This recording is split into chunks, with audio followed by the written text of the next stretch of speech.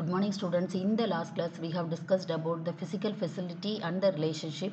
For a human being, physical facility is not the ultimate thing. So we have to coordinate how to assign the priority for the relationship or physical facility. So in that, what is required is a right understanding in the natural acceptance. You have to verify on your own rights, and you have to tell that whether it is required or not. So that it depends upon a person to person. Right understanding is also essential for a human being. So right understanding in the self, mainly there are four levels we are having as human beings are considered. Self, then we are having a family, a society, and nature. So right understanding is required in all parts: the relationship with the human being, the physical facility, and the rest of the nature.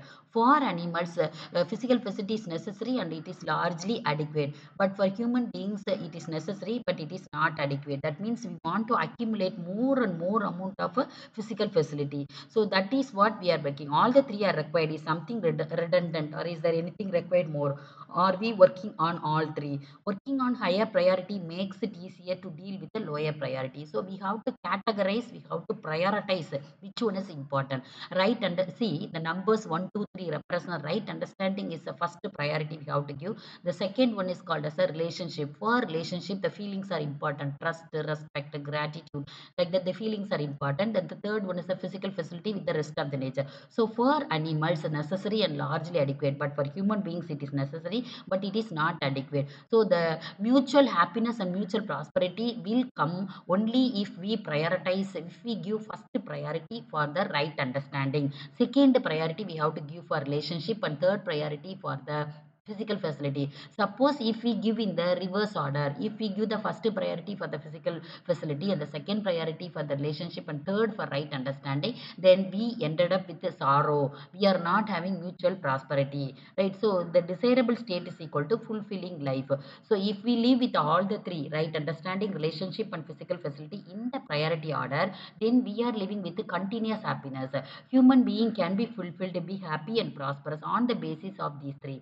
So this question mark represents we are giving only prime importance for the physical facility. We want to have more profit, we want to have more money, we want to have more house, we want to have lots and lots of physical facility. We are not at all enough with it. So always we are searching something unknowingly. We don't know why we are searching, why we are accumulating. So it always ended up with the deprivation, exploiting and deprivating others. So it leads to unhappiness and making others happy. So making others also unhappy. If we are not maintaining any relationship, good relationship, then we are happy. We are not happy, and we are making others also happy. So that is the current state now we are having. So if we our living is only for the physical facility, then this is the situation. So that is the current state, but we have to move towards the desirable state is equal to living in harmony, that is programmed to fulfill basic human aspiration. So the basic human aspiration is a right understanding, relationship, and the third priority we have to give for the physical facility. So we are living in harmony with the human beings, living in harmony with the rest of the nature also. Not only with the human being, if we are having a relationship with the human being, then we are living in harmony with the human being. If we are having less priority for physical facility, then we can make the rest of the nature also, whatever it is available in the nature, living things, non-living things, everything that is occurring in the nature also, we can live with happiness, we can live with the harmony. So that leads to mutual happiness and mutual prosperity. So understanding harmony is harmony in the human being, that is self, harmony in the family, harmony in the society, harmony in the nature or existence. So living in harmony at all four levels, as I said previously, that all four levels are self for the individual, second level is called as a family, third level is called as a society, and the fourth level is called as a nature and existence. So in the first level, if we change, first level means within self. Within self, if we are having right understanding, then automatically all the three levels will slowly and gradually change, and we can bring happiness in the rest of the nature. So happiness is equal to be in harmony. Unhappiness is equal to be forced in a state of contradiction. Always we are having contradictions or uh, we are having confusions, or we are having the opposition. All these things are coming only because of unhappiness. So prosperity is the feeling of having more than the required physical facility. A prosperous person can think of a right utilization, nurturing the other. Nurturing means we can help the others, we can give the others if I am having more than the required.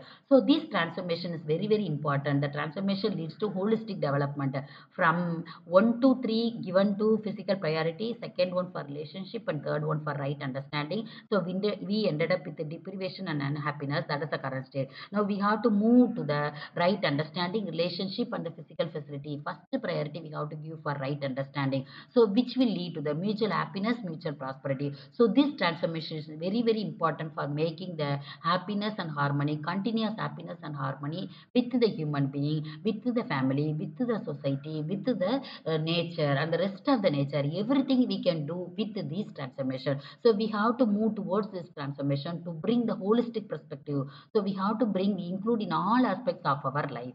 So we have to take a list. Now I'm going to give one assignment. So in that assignment, what we have to do is we have to take a list of aspiration. That aspiration is fulfilling for right understanding, relationship, and physical facility. Suppose now I'm writing, first one is I want to go to temple. So that means it comes under right understanding or relationship or physical facility. Second aspiration is, suppose I want to go for a all India tour. That is one of my aspiration. Then another thing is I want to purchase a saree. I want to purchase a gold ornament.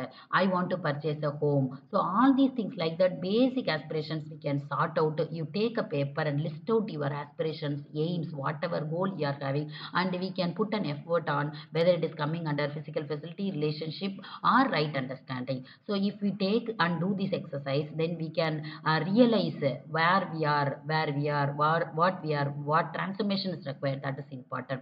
Thank you, students.